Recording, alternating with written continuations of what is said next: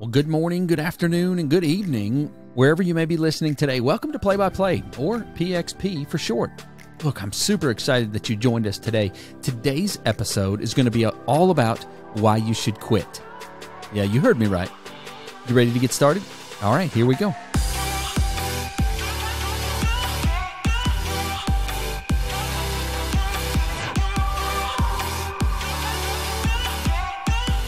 Well, welcome back, everybody. I hope you're having an amazing Friday. That's what day it is as we're recording this in the studio. Today's episode is going to focus on why you should quit. Yeah, I said that right. When the going gets tough, the best thing might be to just quit. Throw in the towel. Okay, do I have your attention now? I bet I do, and you're probably thinking, okay, this guy is nuts. He is definitely not who I thought he was. He don't think like I thought he did. But hold on, wait a second. Before you hit the stop button, let me share some experiences with you. Let me share a specific experience with you and give you some context about what I'm talking about. Okay? Yesterday, I was in the cloffice. That's what I call the studio where I'm at. It's actually just my closet, which is my closet office, and so I call it the cloffice. Anyway, I was in the cloffice, and I was trying to record a podcast.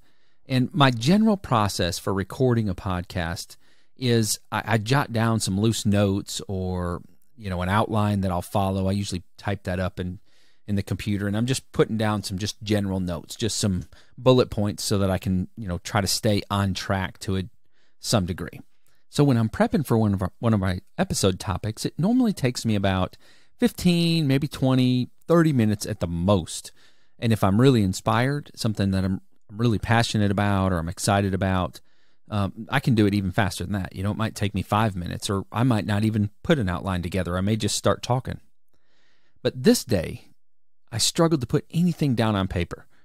I was struggling just to get, the first couple bullet points. I wrote some stuff down. I deleted it. I wrote some more stuff down, and I deleted it. I did this for over an hour, and I got to the point where I just said, screw it. I'm just going to start recording. So that's what I did. So I fired up my recording equipment. I opened up Audacity on my computer. That's the program I use to record. I put on my headphones, and I just started talking. And I would record for a few minutes, and then I would stop. I would delete that, and I'd start over. I did that a bunch of times, and sometimes just because of brain block. I may have just lost my train of thought, and sometimes it was because of distraction. There was something going on. I might have heard a noise, or I saw something out the window, or someone came into the cloffice and needed something. And most of the time, everyone's pretty good about leaving me alone. But if they don't know I'm recording, they may bust up in here and just, it's just a distraction. I might get 2 minutes in. Sometimes I got 10 minutes in. But each time I thought, this is the absolute worst podcast that I've ever recorded. And if I publish this, I'm not going to keep a single follower of the podcast. And don't get me wrong, my goal is not to get numbers. My goal is to reach people and to pour into them, but I can't do that unless there's people listening to the podcast. If I can help one person with a podcast, then I find fulfillment in that. My fulfillment comes when I can pour into people and help them to become better versions of themselves. Now get this, and you might think I'm crazy, but I don't listen to my podcasts before I publish them. I record them. I'll apply some post-production editing to the audio file that'll filter out some of the stray noises or make the volume level across the whole audio file, make it consistent so you don't get a lot of variation in volume when you listen, and then I just publish it. And in fact, rarely do I ever go back and listen to the podcast after they're live. Sometimes, occasionally I will, but most of the time I don't. I just rely on you, the listeners, to let me know if I've said something that's been crazy or something that didn't make sense. And I occasionally get a message from somebody and it says, hey, did you mean to say XYZ or whatever it was? Sometimes I meant to say it and sometimes I didn't. If it's not going to be something that's going to steer somebody in the wrong direction, if you will, if I didn't just really misspeak in such a way that it's going to take someone down the wrong path of some topic I'm talking about, I'm probably not going to fix it. And that's just how it works here at PXP. That's how I roll. Okay, so yesterday I was getting super frustrated. I've always told myself and I've had trouble, recording in the past. It just happens, right? I mean, you get brain block, you get sidetracked, frustrated, you get distracted, you lose your train of thought. And I've always told myself, just keep recording, right? We tell basketball players, just keep shooting. We tell baseball players, just keep swinging. We tell runners, don't stop moving. Even if you have to slow down, don't stop. Keep moving forward. So that's what I was doing. Here's the thing, though. I wasn't getting any closer to having a viable product that I was going to be able to publish.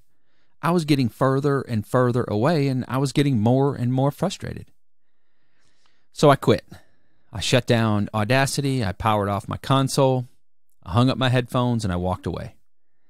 That was the first time in over a year that I couldn't produce a piece of content for the show. But I knew, in that moment, I knew that I was not going to get to the point of success if I kept on going down the path. I was only going to create more frustration, and that was frustration that I was going to have to overcome to get back in the saddle again. Now, you've heard me talk about decision fatigue. It's been a while, but I have talked about it extensively on the podcast.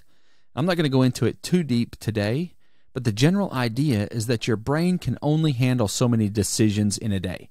And then it goes into kind of coast mode, if you will. You can still do work and you can do okay, but your ability to make good decisions, to make high-level decisions, important decisions, especially the ability to come up with new or fresh or innovative ideas, that stuff is significantly diminished.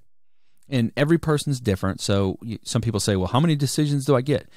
I don't know how many decisions you get. I don't even know how many I get, because each decision fatigues you a little bit more. Each project or each task that you do, it fatigues you a little bit more. But for me, yesterday was a pretty heavy think day in the morning. I had a lot of things that were going on, and I was mentally fatigued by the time afternoon rolled around. Now, I'm a morning person anyway, and so I try to record in the mornings if possible, but I mean, that doesn't always work. In fact, right now, as I record this, it's afternoon. But I try to record in the mornings if I can. I think better, I'm clearer, I have better recall, my thoughts flow more fluidly, if that's even a word. So certainly I knew I was at decision fatigue when I was trying to record, and I knew that didn't help any. And in addition to the decision fatigue, I was working on the initial podcast, or the intro podcast, if you will, to the new series that we're launching on the accountability playbook, the book that I'm writing, or the manual that I'm writing to help leaders hold their teams accountable. And getting that initial episode of the series recorded, I didn't think it was going to be as challenging as it was, and it turned out to be much more challenging than I expected. So now that you have some context into what I meant when I said quitting, listen, I want you to understand something. It's okay to quit. It's okay to throw in the towel, but only for a brief time, right? Only with the intention of getting back in the saddle when your mind clears, or when the situation changes, or when it's a new day, or when the timing is right. Listen, there's nothing worse than forcing something that is wrong and trying to force it into, right now. It's like trying to take a round peg and put it in a square hole, or a square peg and put it in a round hole, I guess is the way it should go. Taking a break is okay. Letting your mind refresh, it's okay. I want you to give yourself permission to do that if that's needed. I do sports commentary as well, and I was calling a basketball game last night, and one of the players was trying his best to make some three-point shots. But unfortunately, it was not his night for the threes. Now, this kid, has had other nights where he was just draining the threes. So it's not a matter of being able to make the three. There's just times when you need to accept that the present reality is not what you'd like it to be, and you need to focus on what you can be successful at. And for him, last night, he was doing a great job driving the lane and making some points, and he was getting fouled, and that was sending him to the free throw line. He was getting some more points there, and so that's where he was being, he had success in the game. It wasn't in shooting the threes, not last night. There's just times when that's just not our thing, right? When it's just not our night. And just like him, there's times in our lives when we don't need to try to force what isn't there. We need to take what's given to us and be successful at that. And we need to be the very best at what we're able to do at that given circumstance. And for me, I was trying to force a podcast episode, and look, it just wasn't there. I mean, my willpower wanted to record. I felt like I needed to, but my brain, it was on a different planet. So I threw in the towel, but just for that day. And today, I jumped back in the saddle. I fired up the studio, and I started recording again. And this time, those struggles that were so prevalent yesterday, they were gone today. Yesterday was a bad day, but today is a new day, right? I didn't know whether today was going to be a good day, but I knew it was a new day. Yesterday, not so much. Today, it's a new day. The same thing can be true in your life. Today might not be the day that you hoped for, but tomorrow can be.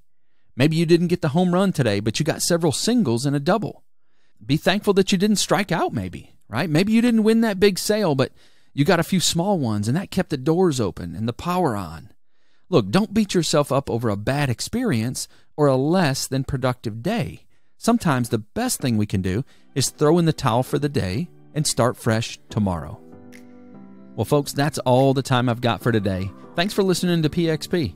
And as always, if you enjoyed the podcast, please share it with your circle. Chances are that they're going to like it too. More than anything, though, I hope that something that was said today helps you to become a better version of yourself. I'm your host, Jayme Yarroch, and I hope you have an absolutely amazing day.